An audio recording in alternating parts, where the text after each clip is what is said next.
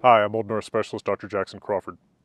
I teach at the University of Colorado, previously at 2 campuses of the University of California, and I'm a translator of Norse myths and sagas in addition to a television and film consultant on these topics.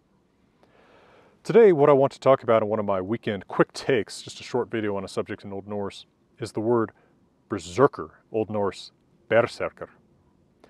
This is a compound word, the second element of which is pretty transparently serker, shirt. But the first element permits two possible interpretations. Related languages like English and Old Norse often have similar pairs of homonyms, and here we have the familiar English homonym of bear, the animal, and bear, as in naked, also manifested in Old Norse.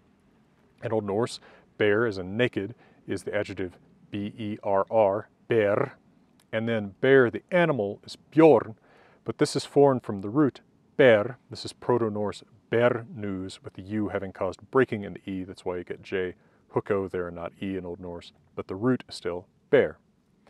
So just possibly, this could either be bear shirt, as in the animal bear shirt, shirt perhaps made from the fur of this animal, or bear shirt, as in like naked of shirt, bear of shirt. And we're not exactly sure which interpretation to favor in the origin of this word. Now there is a parallel term, ulvheden, roughly wolf shirt, that is also sometimes used of the berserker. That would certainly make us think that the explanation is the bear, the animal shirt. But it's also interesting that in Ynglinga saga, when Snorri Sturluson is describing the berserkers and their berserksganger, the action of going berserker, he describes it as a gift from Odin that makes his men resistant to fire and iron and makes them fight fiercely. He also mentions that they fight without armor, and that might then prejudice us toward thinking of it as the bear, B-A-R-E, shirt explanation. It's just not clear which one the original one was, and it's possible that whichever one was original, that different people later on interpreted it different ways, and that contributed to the development of the mythos of the berserker, contributing to the notion of them perhaps wearing no armor, or perhaps being bear-like in some specific way.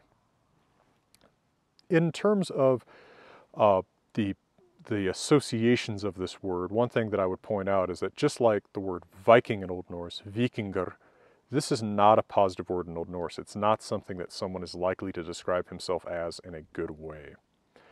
But just as the word Viking comes to sort of get associations of toughness, of course, and fighting capacity in our modern languages, berserker has too, and of course that is based on something in the sagas, but we have to note that the berserker, or the person called a berserker in Old Norse, is typically not a good guy. So for example, in the saga of Egil Skallagrimsson, Egil, who himself is not exactly pure of heart, fights duels against berserkers, including one from Sweden. It's usually its own bad sign in the Icelandic or Norwegian sagas, because the Swedes are associated with these barbarous old practices. But this Swedish berserker goes around the Norwegian countryside challenging men to duels for their wives or sisters or daughters or nieces. And it is finally Egil who has to challenge him to a duel and defeat this man. Very, very rarely do you have a berserker who could even be considered kind of neutral. One of the few characters who's maybe closer to that would be Angantyr, the first Angantyr in the saga of Hervor and Haetheric. He is one of 12 berserkers. Berserkers often come in groups of 12, which is actually not a number that usually is all that significant in Old Norse, but seems to be associated with berserkers.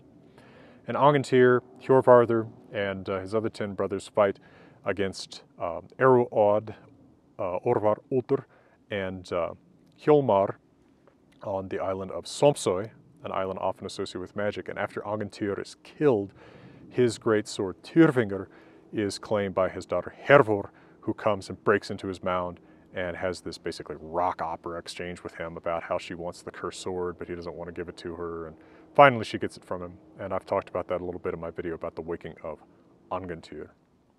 But he's still not necessarily a positive character. It's still him and his brothers who are the aggressors in that situation.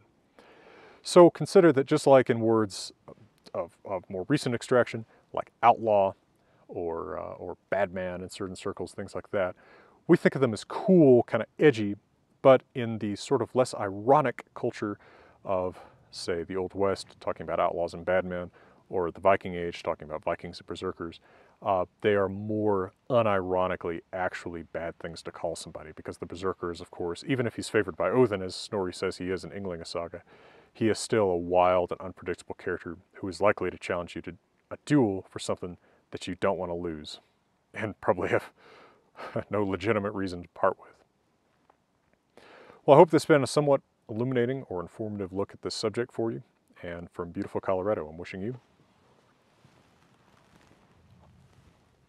all the best.